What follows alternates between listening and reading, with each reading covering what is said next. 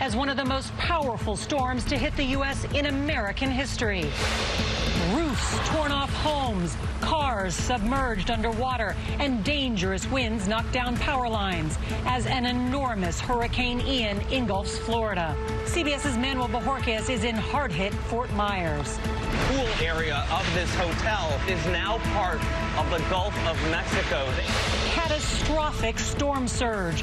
Flood waters could reach as high as 18 feet. The Weather Channel's Jim Cantore battles dangerous winds in Punta Gorda. He joins us. I'm just going to come in here for a second. The latest storm track, where dangerous Hurricane Ian is heading next.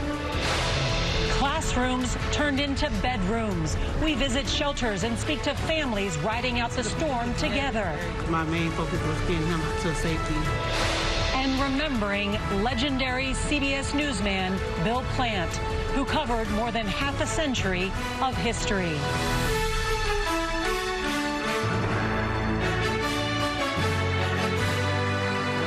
This is the CBS Evening News with Norah O'Donnell, reporting tonight from Tampa, Florida.